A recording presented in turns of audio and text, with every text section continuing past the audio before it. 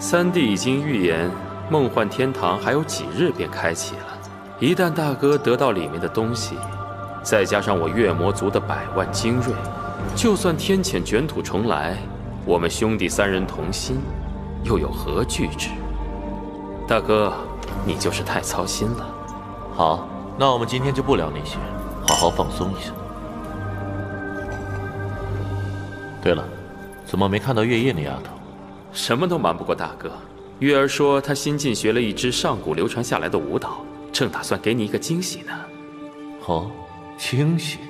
那我倒要好好看看。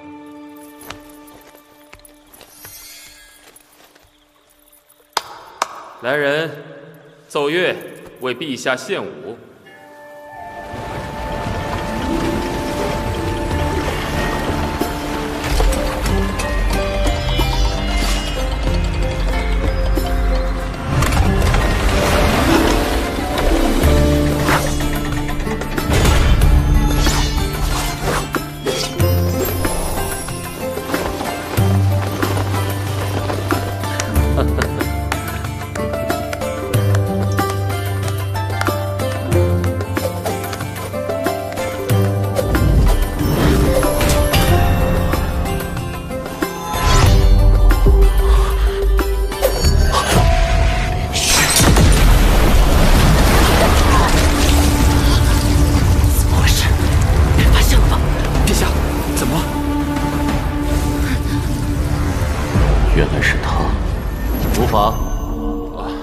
想到了一些以前的事情，继续吧。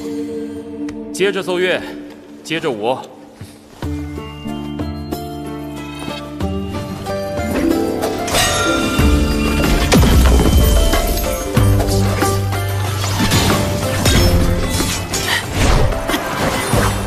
他真的很想念冰雪。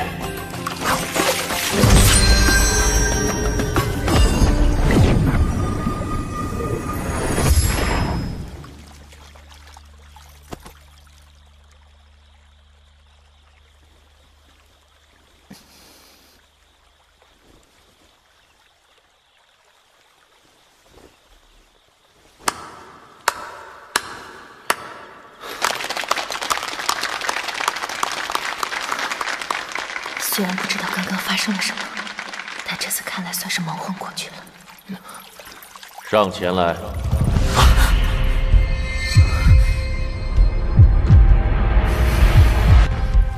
待会儿千万别说话，别抬头，一切让我来处理。月夜见过陛下。明明魔神皇就在我的面前，我居然连一丝气息都感受不到，这到底是何等恐怖的修为？大哥，月儿跳得还不错吧？确实不错，不过本皇接下来问你的话，你必须如实回答，明白吗？月夜明白。好，本皇问你，阿宝向你求婚，你意下如何？宝哥？没错，阿宝从小就倾心于你，我这个做父亲的，当然要为他来提个亲。太子殿下和我月魔族的公主，的确是天作之合。月儿，你的意思呢？父亲大人，陛下，我一直把宝哥当哥哥看待，现在突然说要结婚，我心里很乱。也是，的确太过突兀了一些。这样吧，阿加雷斯，梦幻天堂我改主意了，不如让月夜和阿宝一起带着前10柱的继承人们去玩玩吧。梦幻天堂那是什么？是陛下。不过梦幻天堂在人族镇南关境内，开启时他们应该也会加以重兵镇守。若是小辈去，恐怕不能像我们一样来去自如。无妨，那就调集军队踏平镇南关，让他们亲手交出来吧。什么？魔族要进攻镇南关？不行，这个消息一定要尽快带回联盟。无论如何，那样东西我势在必得。不过现在时机未到，我还不能是什么东西？居然连魔神皇都势在必得。陛下圣明，届时先让小家伙们培养培养感情也好。顺便让本皇看看这一届的继承人里，谁才是最强的那一个。是，陛下。阿加雷斯，你这里的酒太柔了，去我那里，我们兄弟喝个痛快。